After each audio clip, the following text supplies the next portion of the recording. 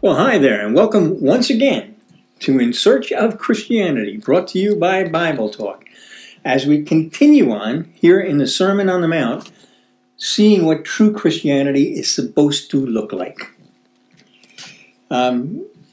We are going to pick up where, I'm going to ask Alice if you will read Matthew chapter 7, verses 1 through 5. And if you have a Bible, open up, follow along. Have a pen and paper, pencil and paper, and make notes. Okay? Would you like me to pray before we start? No, I want you to read the scripture and then we'll pray. How's that? Sounds like a plan. All right, this is Matthew 7, starting in verse 1. Do not judge so that you will not be judged. For in the way you judge, you will be judged, and by your standard of measure it will be measured to you. Why do you look at the speck that is in your brother's eye, but do not notice the log that is in your own eye? Or how can you say to your brother, let me take that speck out of your eye, and behold, the log is in your own eye? You hypocrite! First take the log out of your own eye, and then you will see clearly to take the speck out of your brother's eye. And that's our topic for the last couple of programs, is about judgment. What it is, where it should be applied, and where it should be denied and stayed away from. So before we get into that, now you can pray, my dear. Father, we just come before you with humble hearts, and we thank you, Lord, for this opportunity to bring your word, your precious word, out to those who have hearts that are ready to receive it. And Father, we just ask that you let nothing come out of our mouths that isn't from you. And we just thank you and praise you, and give you all the glory and all of the honor. Amen. In Jesus' name, amen. Amen. Well, the last program, last week, we talked about the things that you should not judge. Jesus said, do not judge lest you be judged. But right. I'm going to show you, and there's no contradiction in God's word, that there are places where we are not to judge, but there are places where we are to judge. Now, I'm using that word judiciously. How do you like that? Okay. Justice. Because you can kind of substitute talking about the word examine, test, try. We have to be able to examine all things and hold fast to that which is good. That's what the Word of God says. But when you're doing that, you're judging it to see whether it's a good thing or a bad thing. And I talked about last week, and we'll mention this a few times, I'm sure, in Hebrews chapter 5, verse 14, where it says that the solid food of the Word, the meat of the Word, is for the mature, who because of practice has his senses trained to discern between good and evil. Yes. Okay? And we talked last week about the fact that, well, we are, according to 1 Corinthians 5, Paul's writing to the church there, we are to judge things inside the church. We're absolutely not to judge the people outside the church. All right? That's God's job. All right? And from what Alice has read, by the measure that we judge by, that's the measure we'll be judged, that we use to judge. That's what we will be judged by. If you're judging by the Word of God, and there is no other way to test or examine or try anything, then you better be prepared to be judged by the Word. Right. Well, I am. Because Jesus said that's what we will be judged by on that last day, is by His Word. Whether you lived according to His Word or didn't live according to His Word. And it's not a matter of salvation by works. It's a matter of being obedient to Him. Jesus said, if you love me, keep my commandments. All right? But the first thing is, now remember, this part is, He said, don't try and take the speck out of your brother's eye when you have a log in your own eye. Right. But it's talking about brothers, those inside the church. Not in the world. So please take note of that fact, all right? And this has to start with, and this is what Jesus is saying, don't do anything.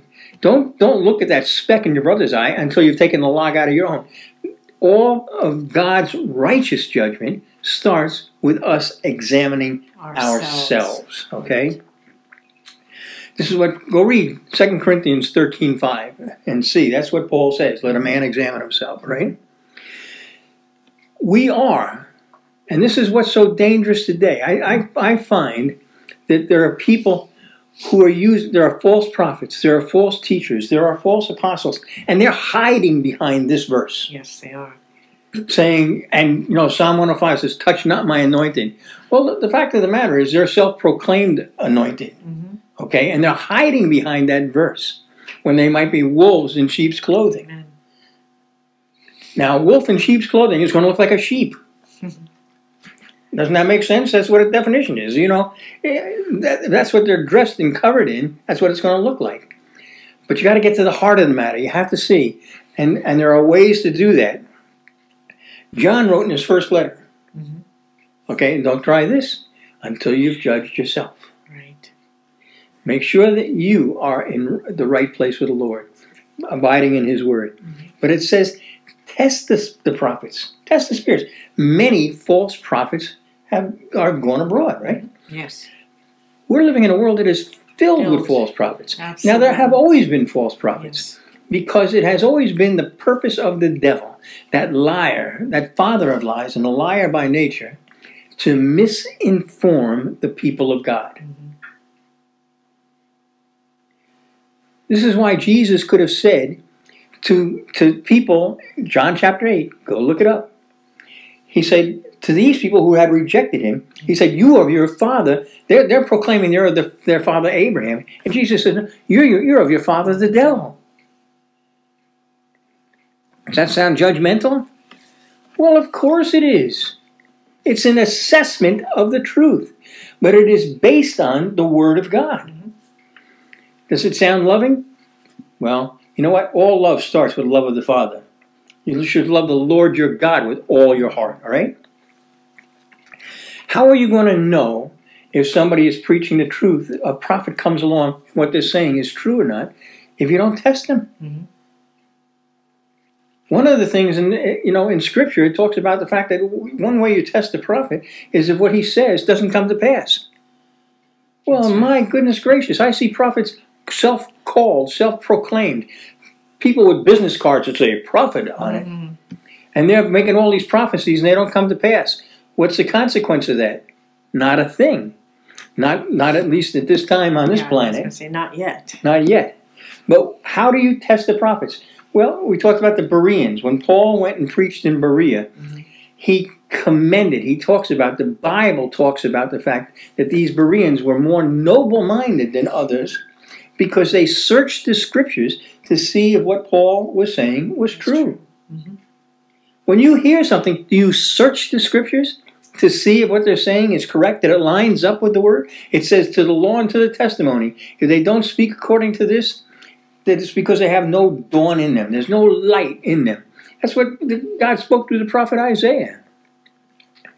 You're supposed to teach. You're supposed to test, examine, try all teaching. Yes. Now, if this is the first of these programs that you're watching, perhaps you've never heard me say this. But if you've seen any of the programs before, you have. I have a certainty that you have heard me say, don't take my word for anything. Test what I say. Test it against the Scripture. If what I'm saying doesn't line up with Scripture, turn this off. But if what I'm saying lines up with the Word of God, if what I'm saying is the Word of God, then you are accountable for it, having heard it. You are responsible. But you need to test what I'm saying against the Scriptures. Not the way it makes you feel on the inside. Not the way, not the way we look sitting here. You have to judge with a righteous judgment. You have to examine. You have to test. You have to try with a righteousness. And that the only way that is God's Word is holy and pure. He uses His Word to lead us in paths of righteousness for His name's sake, because it's a lamp to our feet and a light to our path. Yes, this is our measuring rod. This is our standard. The only one. The only one. If you start to test, by the way, you like the way that guy sounds, you like the way that guy talks, you like the way that, you're going to be led astray. You will follow any wolf that comes along dressed like a Christian. We are called, and I mentioned this earlier, in 1 Corinthians chapter 5, Paul talks about that we need to judge sinful activity in the church. Yes. And we need to deal with it. We are not to tolerate it. I said this last week, we need to become intolerant of sin. Amen. We were just having a little fellowship with brothers here in Manchester, England, brother and sister, and talking about, one of the things that I don't see in the church so very much anymore is a fear of the Lord. Yes. We're not being afraid of a God who's waiting for opportunity to do you in. No, a sense of the awesomeness of our God who is a consuming fire. The fear of the Lord, it's the beginning of knowledge. It's the beginning of wisdom. The fear of the Lord, it says in Proverbs 8, is to hate evil, hate sin. We need to become intolerant of sin in the body of Christ, starting with ourselves. You need to be intolerant of sin in your own life. And then what will that do when you find sin in your life? And you know what? It's going to be there. We all fall short, right, of the glory of God. But when it's there, it should bring remorse, because it should pain us if we hate sin. The Apostle Paul in Romans chapter 7, he said, the very thing I hate, I continue to do. But he hated it. Yes.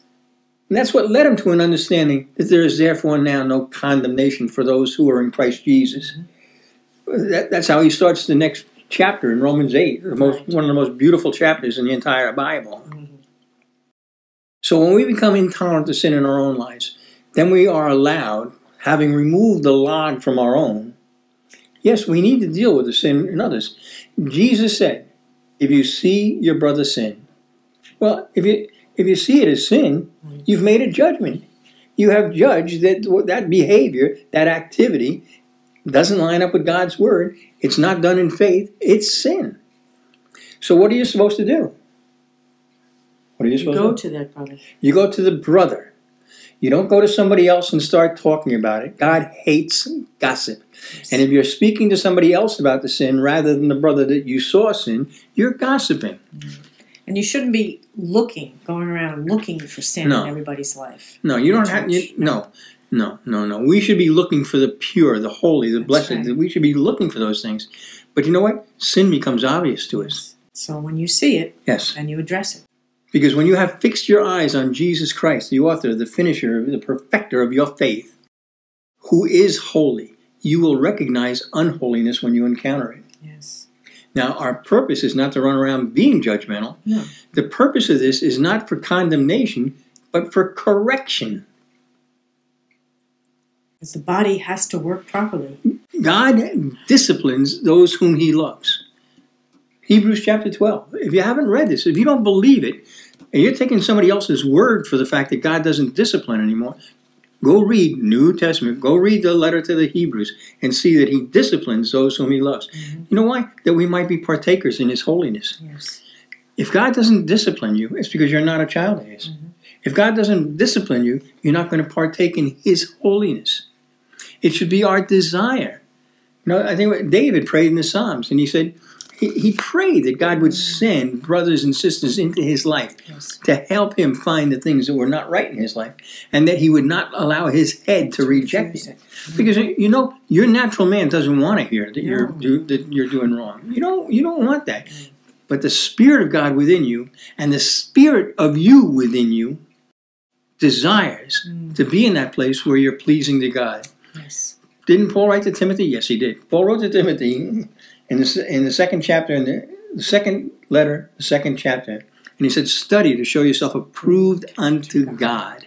Mm-hmm. That should be your great desire, is the approval of God, that you know that you're doing what's right in God's eyes. So if you're doing what's wrong in God's eyes, it should be your great desire to have that exposed so that you can deal with it in your life. That, by the way, is the ministry of the prophets. It says this in Lamentations, the second chapter, the 14th verse.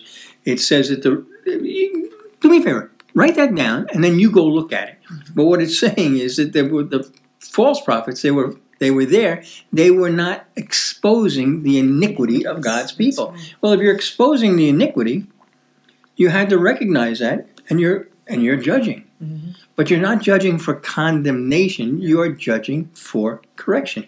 God sent the prophets to correct, to restore us into a right relationship with him. Right.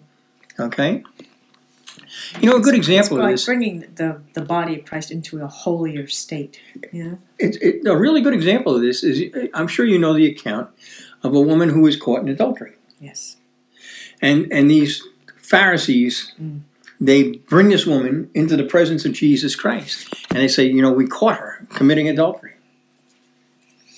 Because why? They're trying to put Jesus to the test to see how he will react. Because the law says that if a woman is caught in adultery, if a man's caught in adultery too, by the way, if a woman's caught in adultery, she needs to be stoned to death. That's right.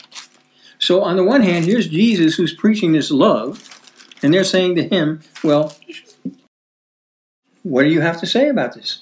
Because they have him trapped, you see. Yes. Either he says, go ahead and stone her, and then he's not living this love that he has, or he says, let her go, and he's not living the law. Right. So they thought they had him trapped. So if you know the account, he kneels down and writes in the sand. No, I don't know what he wrote in the sand. I don't know if he, we have a dear brother, we're here, and Morris Barat, in Barat Ministries in Manchester in the UK. And he says that he believes that Jesus was just doodling in the sand. Now that may sound strange to you, but he has a good point, because he said Jesus didn't come to bring condemnation. No. So he may not have written their sins as many people hypothesize. But whatever he wrote, they got up and they drifted off. They walked away. And Jesus says to the woman, woman, where are your accusers? They were all gone. Well, now you want to know something? Yes, the law says that a woman caught in adultery, she should be stoned. But the law also says that there have to be witnesses. So Jesus says, where are the witnesses? Where are the accusers? Where are the accusers? Where are the witnesses? They're gone. And none there. So she has been set free from that law. It's according to the law. So according to the law, Jesus was right when he said, go. There's no accusers, right? And by the way, on that day, on that day that I face judgment, I want to promise you that the accuser of the brethren, isn't going to be there to bring charges against me. Hallelujah. And I have an advocate with the Father. But so Alistair said that, and I don't know if you heard that. Jesus said, go and sin no more.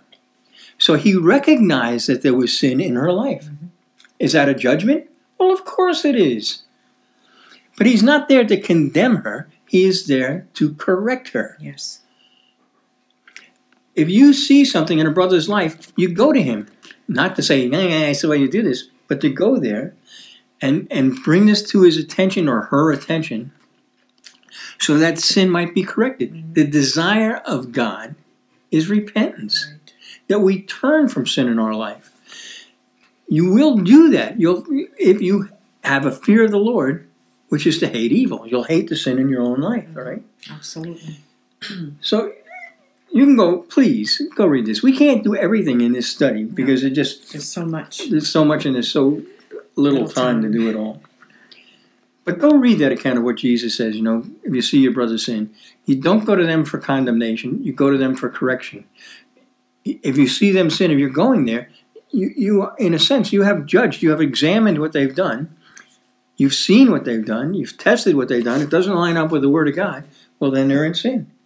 So you go to that brother and you point that out. You're willing to pray. By the way, you point it out according to the Word.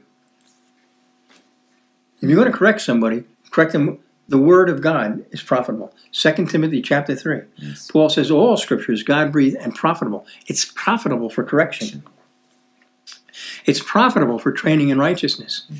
Don't go and tell people, I think, and it's your opinion of what they did is wrong. Your opinion doesn't have any weight whatsoever. No. God's not asking for your opinion. No. The Word of God is what has power. The Word of God is what Isaiah 55 says, that God's Word will not go forth without accomplishing His purpose, right? We used to, we've started and run Christian schools in the States, and we did discipline the children, okay? Discipline means we instruct them, we disciple them. How's that? That make you feel better? We disciple those children. Yes. But if they did something that was wrong, we had a policy in the school. You did something wrong, you'd get a demerit. And that demerit would cost you something in terms of the benefits of being in school. And if you got a certain number of demerits in a day, you got a spanking. Yes. And all of the parents and all of the children had agreed to these terms when they came to the school. Being admitted. Right. But we had, now I started the school, I was the pastor of this church, I was the principal of the school when it started. a very, very set program in place. You would take that child and you would sit down with that child. You would show them in the Word of God what they had done is wrong. So what they had done to God. Well, because then it's not a matter of how I feel that day. No. You know, I woke up on the wrong side of the bed, you know, the expression, and therefore, you know, I'm being angry and I'm taking this. The same standard is applied to every single child in the school. Mm-hmm. Same standard. That standard is the Word of God. So we would show them in the Word. And then whatever discipline was going to be done was done. Mm-hmm. And at the end of that discipline, we would sit down with them and we would pray with them. Our purpose was not to punish them. No. Our purpose was to correct. It's not about punishment. What, you know, I don't want to live in a world where it's about punishment. No. But I want to be a disciple of Jesus Christ. And that involves being disciplined. And by the way, that's one of the reasons I don't like to hear the word that is so commonly used in the body today, mentor. That's a worldly term. Well, the word mentor, by the way, was a person's name in Greek mythology. I think it's from Homer's, either the Odyssey or the Iliad. And he was an advisor to the king's son. Jesus Christ is not an advisor. No, he's not. He is Lord. And there's a difference. Mm-hmm. Advisors give you advice, and then you're free to choose whether you want to do it or not. Jesus Christ gives commandments. And he said, if you love me, keep my commandments. Okay? Why have we gotten so far away from the discipline of the Lord? Because we've gotten away from the fear of the Lord. Yeah. There is no fear of the Lord. Yeah. That's obvious. Okay. This whole topic that we're dealing with, discipline, truly is hard. It is, because it's like we don't, in our natural state, we don't want discipline in our lives. And if you don't have rule in your life, if you don't have a Lord in your life, you know, it says in Judges a number of times, it says, when there was no king in Israel, every man did what was right in his own eyes. You want to do what you think you want to do. You want to do what's right in your eyes. So the fact is, if God has made a promise that he will lead us in paths of righteousness, for his name's sake, by the way, then he has to have a way of leading us all the same. Because God is not partial to any man. No. He's no respecter of persons, is what it says in the Word. So what has to happen is the same standard has to be used in my life as in your life, as in Alice's life. And that standard is the Word of God. It says in Psalm 119, a lamp to our feet and a light to our path. Mm-hmm. It's got to be the Word. Everything has to be tested according to the Word of God. Paul wrote, and he said, those who are outside, God judges. Yes. This is 1 Corinthians 5:13, right? God judges the ones outside. But he says to the church, remove the wicked man from among yourselves. Mm-hmm. We need to deal with the sin in the church. And it's obvious that we're not doing a good job at that. So if you just look at these verses, Matthew 7, 1-5, superficially, well, it sounds like there's a contradiction here, but I promise you there is no contradiction with God. Jesus the Messiah, who was sent by the Father to save sinful mankind, Jesus who says in John chapter 3 that he did not come to judge, then calls the Pharisees snakes and vipers and whitewashed tombs hypocrites, and tells them that they're of their father the devil. And just in a few verses later here in Matthew, he says, beware of false prophets who come to you in sheep's clothing, but inwardly are ravenous wolves. You will know them by their fruits. So is he contradicting himself? No. Absolutely not. You don't judge from within you. We judge with a righteous judgment. We test things according to the Word of God. We examine things based on the Word of God. How else could he do this? That requires judging. The role, I mentioned this before, but I want to do it again, right? Lamentations chapter 2, verse 14. This is the role of a true prophet. And that role seems to be to judge. Your prophets have seen for you false and foolish visions, and they have not exposed your iniquity so as to restore you from captivity. But they have seen for you false and misleading oracles. The prophets were sent to proclaim God's judgment, not their own. And the purpose was to restore people, expose iniquity, to restore people from iniquity. If there is sin in your life, you are a slave of sin. Because you're either a slave of sin or a slave of righteousness. So that's not the judgment of Jeremiah when he says that. That's the judgment of God. Ephesians 5:11. This is New Testament, right? Mm-hmm. Paul writes and he says, do not participate in the unfruitful deeds of darkness, but instead even expose them. How can you expose unfruitful deeds of darkness unless you recognize that they are, unless you test them, unless you judge them to be so? This time just flies by.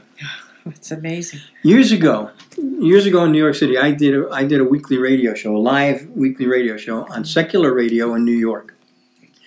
And I continually heard from people that I was too judgmental. Or I had no love. But in point of fact, I was then, as I am now, motivated by love. Yes. Speaking the truth, putting what the Lord had put in my heart, speaking that, because love rejoices with the truth, right? The same love that caused John and Jesus both to cry out, repent to the sinners of their time. In these last days, and this is what Jesus said when he was asked, Matthew 24, he said there will be an explosion of false prophets and wolves in sheep's clothing. Jesus and Paul both make perfectly clear, in Matthew 24 and 2 Timothy 3, the last thing in the world that Satan wants is for believers to be judging or testing those evil workers. Satan doesn't want you putting to the test those wolves in sheep's clothing and showing them to be what they are. He wants you trapped in a lie that keeps you in bondage and captivity. Right. God doesn't want us to judge for condemnation. He doesn't want us to judge according to our own opinions, but he wants us to test all things and judge with a righteous judgment. To correct, to bring a word of correction, that we love one another. I keep telling people in these days, we travel all over, and I say we are blessed to live in exciting times. But I keep telling people, you need to have good fellowship. Yes. Remember, it says in 1 Corinthians 15, bad company spoils good morals. You need good fellowship. And true good fellowship is being around people who love you enough when they see you doing something that doesn't line up with the Word of God. They will love you enough to come and tell you. Hallelujah. They're encouraging you. Well, then they're coming to correct you. Mm-hmm. They're not coming to judge you in a way of condemnation. No. But if you're not around those kind of people, get around those kind of people. Because we need that. As iron sharpens iron, so one man another. Mm-hmm. So, Father, I thank you that you've put other people in our lives, yes, Lord God. Thank you, Lord, Jesus. that there is a remnant still to this day. There are people whose heart's desire is to be those bond servants, Lord, yes, God, Lord, who are willing to live and walk according to your word. Not just to hear your word, but to do your word, Lord God. Give us a boldness of spirit, Lord God, that comes with that love. Because perfect love, your love, casts out fear. Help us, Lord God, to love each other enough to bring a word of truth. Hallelujah. God bless you. Well, till next time, God bless you and goodbye.